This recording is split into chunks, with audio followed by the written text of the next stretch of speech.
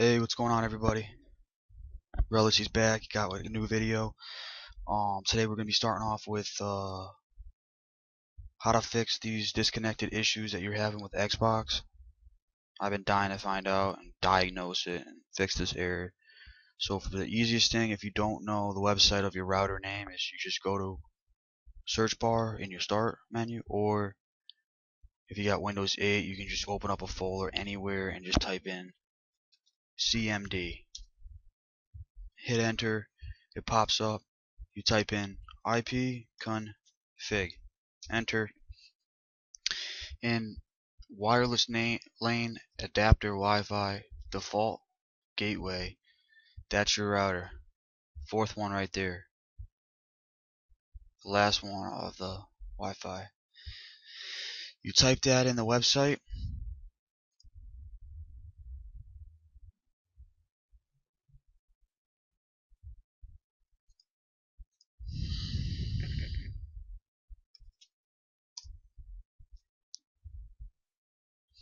Type that in the URL, hit enter, and go to DMZ.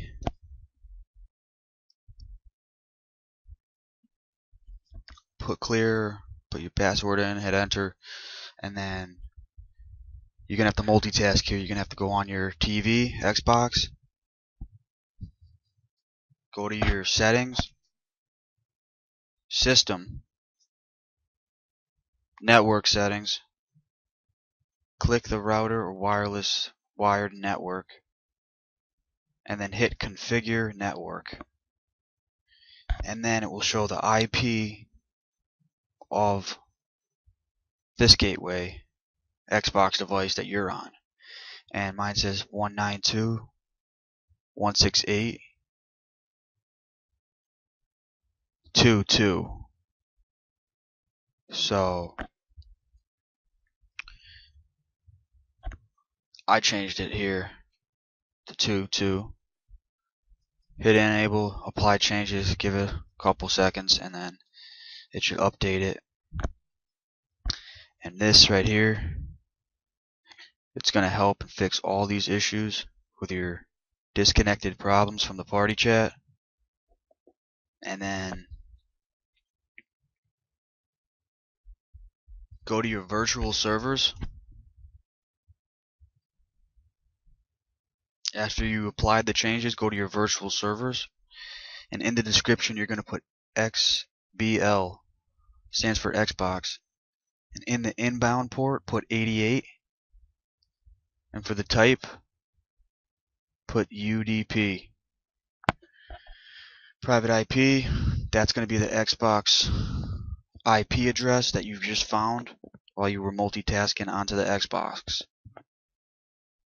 Private port, it's going to be 88. And then for 2, XBL, Xbox Live again. Inbound port 3074. Type TCP and UDP. Private IP address, same thing. Whatever your Xbox Live IP address is. Private port 3074. After you applied those changes, your virtual servers for Xbox Live should be up and running with no problems being disconnected from party chats. And this helps for Linksys and Belkin router setups, but they're different in different Verizon and other companies. They're a little similar, different, but you'll get the drift. This isn't really necessary for everybody, but it will help out if you have a Belkin router or Linksys router. So apply those changes, give it 30 seconds, might kick you off.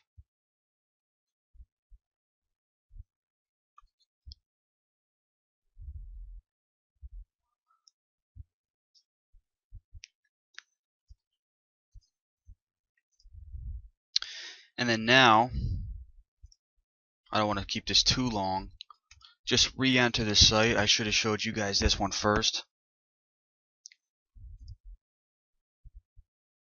if you have a Belkin or a different one, look for UPnP. As you see, I enabled it already.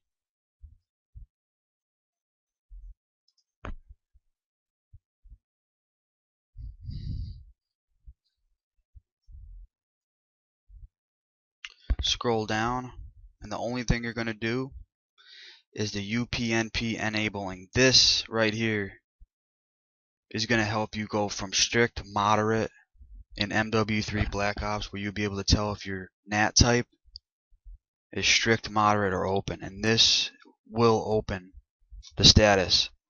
But you're going to have to make sure that afterwards you're done with all this and you've saved and applied all changes, that you first, one, don't reset your whole router again. As in, hold the button in the back of the router and reset it. You think that's going to reset it. You're actually resetting the whole router settings that you're working on here. So you don't want to hold that button ever. If anything, unplug it for 30 seconds or unplug the modem, and then, or you can just go to restart router in this right here if you don't even want to move, and then just restart the router. So anyways, just apply the changes in UPnP, make sure you enable it, and that's it. Apply changes, that's it. After you've done with that, apply changes. Go on Xbox, go to test Xbox Live connection, and that's going to reset the whole connection. And then log on MW3 or whatever, and your NAT type will be open, and you will never have to worry about getting disconnected from parties or any of that. It's going to run fantastic. Alright, thanks for checking my videos out.